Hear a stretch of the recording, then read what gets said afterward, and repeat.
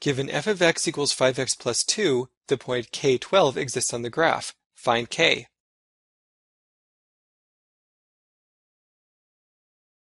If we know the point k12 exists on the graph, then the x value is k and the y value is 12.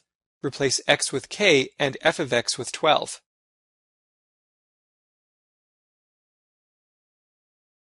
The animation shows f of x being replaced with 12 and x being replaced with k.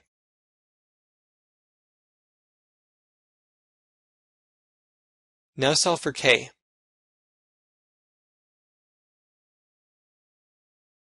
Subtract 2 from both sides of the equation.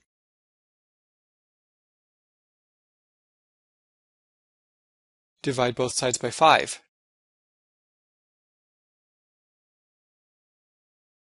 The answer is k equals 2.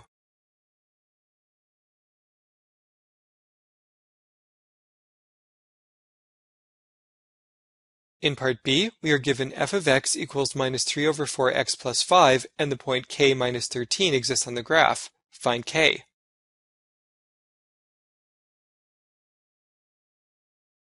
The x value is k, so plug this in for x. The y value is minus 13, so plug this in for f of x.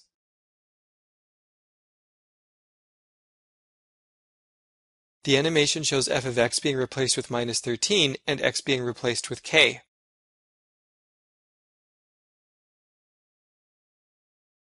Now solve for k.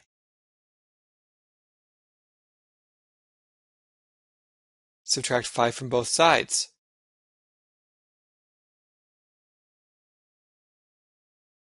The negatives cancel out, giving 18 equals 3 over 4k.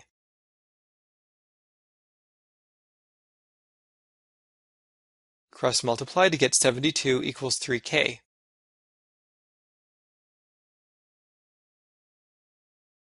Divide both sides by 3 to get k equals 24.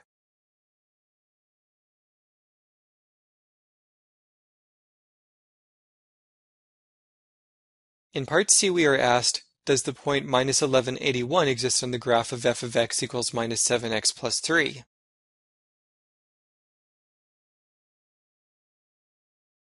We can verify that minus 1181 is a point on the graph by 1. Plugging in minus 11 for x, 2. Calculating the value of f at minus 11, and 3. Checking that f at minus 11 does in fact equal 81.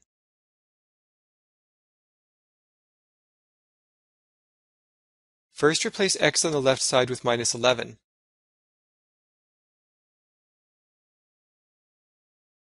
Then plug minus 11 in for x on the right side.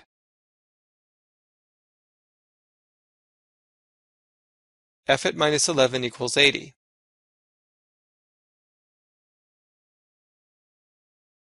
Since f at minus 11 equals 80, the point minus 1181 does not exist on the graph.